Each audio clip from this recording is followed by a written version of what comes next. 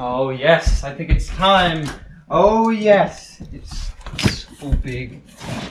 2 weeks later than I would have liked, but it's still here. It's just a box of toys. It's so much more than that. You wouldn't understand.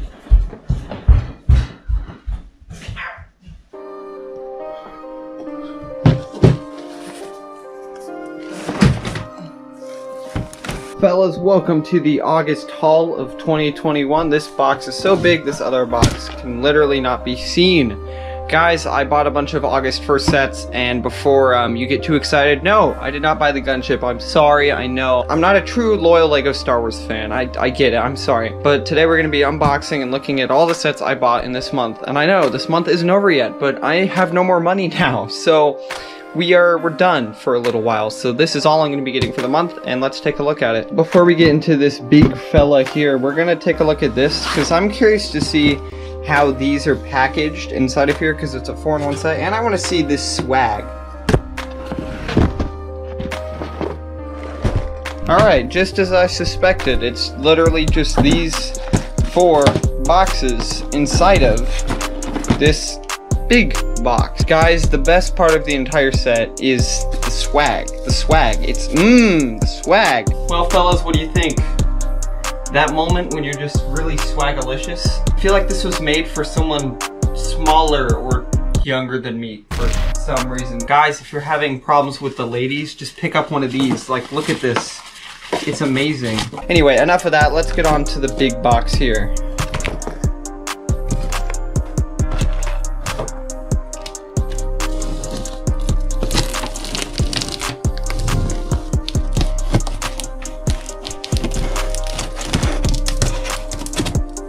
Here we go.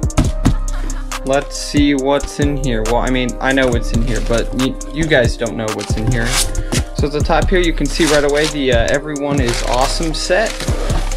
I'll be doing a bit on this set later. Cool set. I love the monochrome minifigures. Very cool, very cool.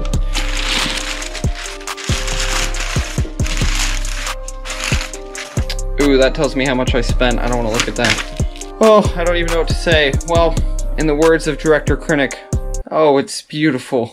I don't even know where to start here. First off, probably one of the most notable sets here is the Bad Batch shuttle. Oh, I've seen it in a few stores since I ordered it, and I was really tempted to buy another one, but it's good. It's here now. I'm very excited to build this one. There's a little dent in the front of the box, and I don't know if that was my fault or shipping, but whatever. It's not a huge deal. Next up, we have the Mandalorian Starfighter, which is a fantastic set. The minifigures are amazing, the build is really nice, and there are some neat play features on the back. Really nice box art as well. We have the LEGO Ideas Sailboat, probably the best LEGO promo we've ever gotten. I mean, look at, you get dolphins, 2 minifigs, a sizable build, 330 pieces. And unfortunately, if I'd planned it out right, I could have gotten 2 of these, but I didn't do 2 separate orders, so, well, whatever, it is what it is. Now we have the Duel on Mandalore set with, of course, another Ahsoka, because we need a lot of those. We love to army build with Ahsokas, don't we, boys? There's that really nice mall containment prison there, which just looks really nice, so really happy to build up this set. And we have the Marauder, which is a weird little set. It doesn't look that nice, but it's very accurate, and it has so many play features. The back of the box doesn't give it justice for how many compartments open, and of course, what a beautiful boy. The only other non-LEGO Star Wars set I bought was Bro Thor's New Asgard, because look at him.